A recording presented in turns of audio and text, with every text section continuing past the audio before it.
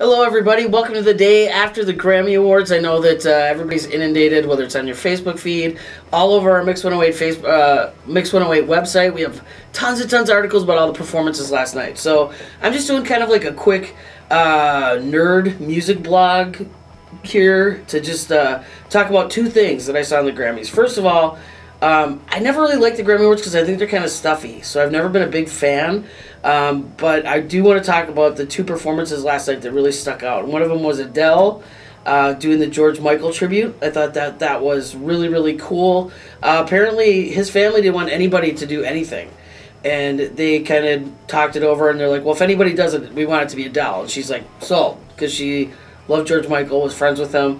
I thought the song choice was kind of weird, of Fast Love, but the backstory on that is when Adele was 10, that was one of the first George Michael songs she ever heard, and she fell in love with it immediately. So she knew right off the bat that's the song she was going to do. Hard song because it's a little faster than she sang. And of course, if you saw the video, she kind of started breaking down and started crying a little bit. She had to start over, had to start the whole thing over again, but she stays true to it, and I just thought it was amazing.